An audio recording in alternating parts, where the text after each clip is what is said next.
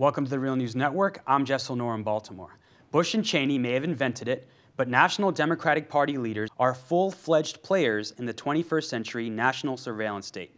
And the intergroup pressures that now help to sustain its defenders in Washington work just as powerfully on Democrats as on Republicans. That's according to Thomas Ferguson, Paul Jorgensen, and Ji Chen.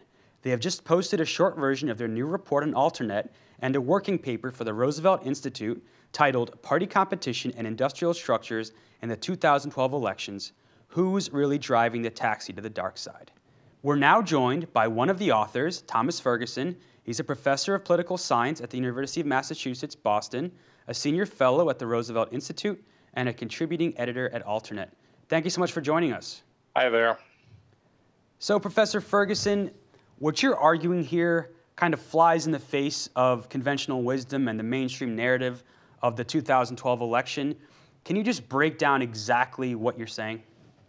Okay, well, we're saying a lot of things, but I'll focus on the stuff that connects directly to the national surveillance state. We started out trying simply to do a straightforward money and politics analysis of the election. Now, I say that fully conscious of the irony because there's nothing straightforward about that. We don't use anybody else's data. We download it all from the Federal Election Commission and the IRS, which does the so-called 527 contributions, which are big.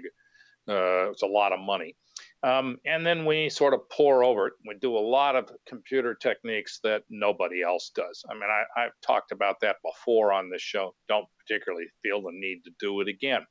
And so we were sitting back and, analyzing it. And then in our first stages of all of the study are pretty much the same. You sort of sit there and you try to figure out, okay, let's take the entire business community, then let's subdivide it into big business and the rest, and look at those two samples, one everything and the other big business. So we do that. And in the business as a whole, the big sample, what we discover is straightforward, which is that Obama's support there was not very strong. Just counting percentages of firms that contribute, about 24% did.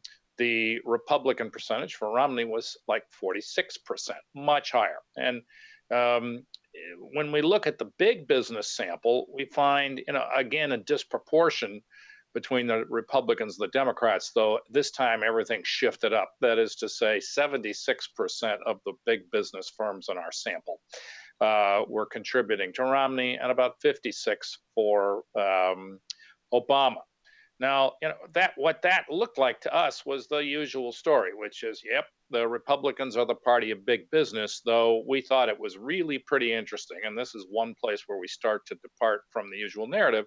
Obama had a lot of support in big business, much more than any discussion of the campaign that I know of would suggest.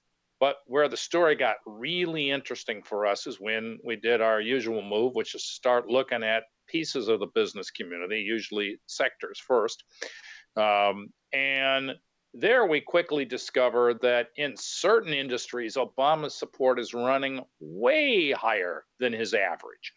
And those industries turn out to be six in particular: telecommunications, electronics, defense, software on the web, computers, and manufacturing for the web. And then we realized in June of 2013, when the Snowden revelations hit, from Glenn Greenwald and company at The Guardian and to some extent the Washington Post, we were looking at these results and said, this is really very interesting. These sectors that are showing extremely high percentages of contribution to Obama are precisely the sectors in which a large number of those firms that are mentioned are real active.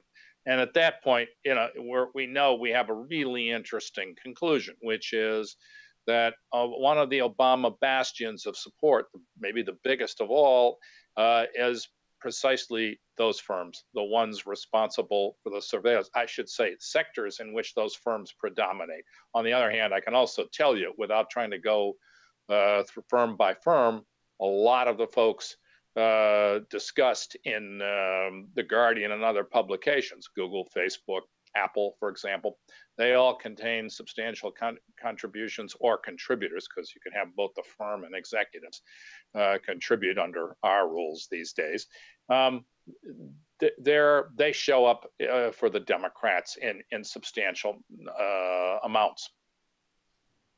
And as you point out, many Obama supporters were hoping that President Obama would rein in, what could have been seen as rampant surveillance and wireless wiretapping under the Bush-Cheney years.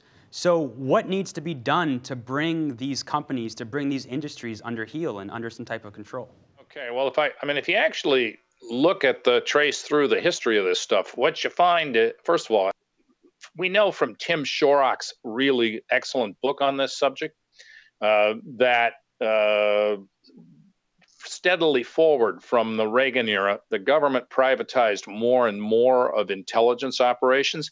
And, the Clinton people were very big in that. But then the sort of big changes after 9/11, the whole sort of newly privatized operation then swells enormously in size. And so we're to the point where now two-thirds of all the intelligence expenditures, Shorrock estimates, are going to the private sector. And, I have to say, looking back on this now, this looks to me like an awful lot of other privatization efforts I've seen, where it turns out you get clientele politics. And certainly you get some very powerful interest group pressures. If you look at, there's a couple of studies, there's at least one study of the amendment that almost passed in the House of Representatives not long after the initial revelations to rein in the NSA. And there they showed you that there was the correlation between districts with a lot of defense and what they were calling surveillance industry money, which is probably narrower than what I am. It was very high. And that's pretty interesting and it's pretty scary. But, my take is the actual sort of, if you like, industrial interests here are now very deep, very big. And what looked like a problem of ideology, meaning what top policymakers or bureaucrats thought was legally or morally acceptable, that's just the tip of the iceberg. You now have a huge interest group problem here. And, that I think poses the question of controlled completely anew.